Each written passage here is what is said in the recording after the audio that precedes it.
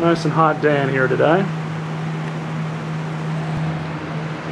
As you guys can see, I'm about to get some things done. I'm about to service the transmission on this car. I have a new filter which came with the gasket, but I'm not going to use that gasket because I prefer Felpro. Got a few quarts of transmission fluid, a few more in there if I need them. And I've got the car up on ramps. Now, of course, in addition to ramps or other types of jack stands and a jack, you don't want your car to roll backwards. In this case, the parking brake, the e-brake in this doesn't work. So I use a pair of wheel chocks because I really don't need another entrance into my garage through the house.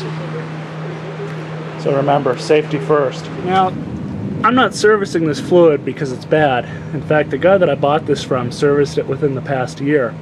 However, so it's been leaking ever since he serviced it and just kept adding fluid accordingly. It's also over-serviced, so that needs to be dealt with as well. It's a messy job. It's not one that I like doing, especially not in my driveway. But hopefully this pan here and that will collect most of it, if not all of it. And if need be, I've also got a sack of cat sand I can sprinkle down. So let's go ahead and get started. Just have to go through and start loosening up all the bolts. And because the car is slanted like this, I'm going to go ahead and try and get the fluid to drain out through the rear instead of through the front or the sides. Can't guarantee that, but I'll try it. And so as you guys can see, I have gone ahead and removed 4 of these bolts, and I'm on the 5th right now. And it's just going to get messier and messier as time goes on. Doesn't help that the wind's blowing a little bit either. I'm just going to let her drain a little bit. Might need to go get another pan, but I hope not. So it's still leaking a little bit. Just a little bit. So what I'm going to go ahead and do now is just continue to pull the pan off. Might get a little messy.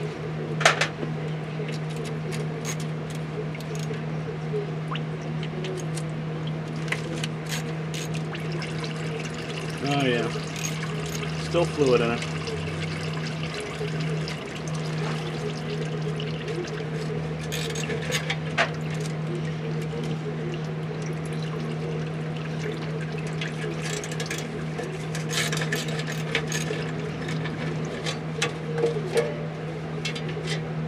Alright. So just to inspect the inside of the pan. A little bit of metal shavings, but nothing too out of the ordinary. Now there is a little bit of damage here, and I don't know if that was what was causing it to leak, but it might have been.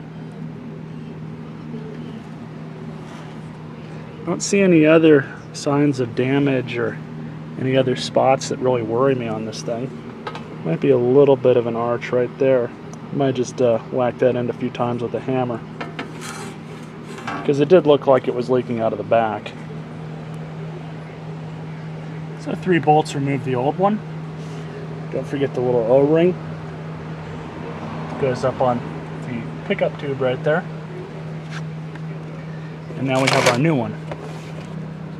Grab your new O-ring, put it around the middle. You can put some transmission fluid on it if you'd like.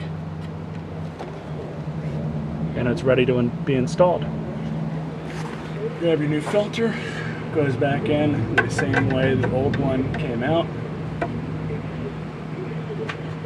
Start threading your bolts in by hand.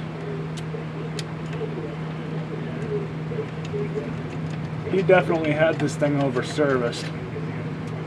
There should have been about half the fluid that came out of this thing in it.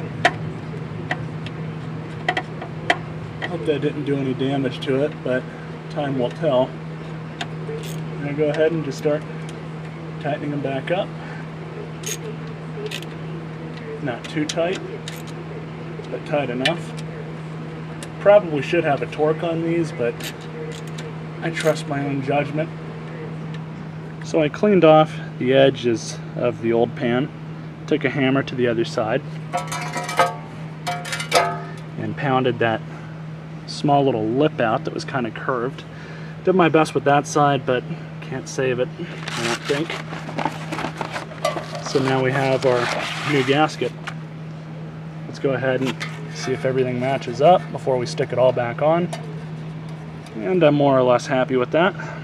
Let's go ahead and reinstall it. One thing you always kind of want to do, stick a couple of your bolts in first. Thread them in through the gasket, because that'll kind of help you hold the gasket in place while you install it.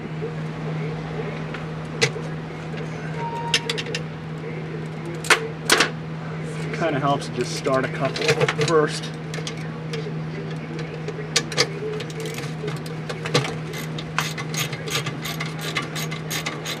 Okay, so now do a few quarts of ATF Mercon 5. So what I'll probably end up doing is dumping about 2, maybe 3 quarts in here, letting it sit for a little bit, and then measuring the fluid. Just because I have honest no clue how much fluid is supposed to be in here. Typically it's about 3 quarts in small transmissions like these. So we'll start with that and see where we can go. So now they're all on and tightened. It was dripping a little bit from the back as I added some fluid, but I went back and tightened them all really well. I thought they were snug at first, but went ahead and snugged them up some more. Probably not going to stop leaking how it was, because whatever imperfection is in the transmission pan is small enough to where it's not going to be that big of a deal. Well, it's small enough to where you can't really do anything about it, unfortunately. So anyways, let's go ahead and back the car off the ramps, let it run for a little bit, and we'll check and add fluid as needed.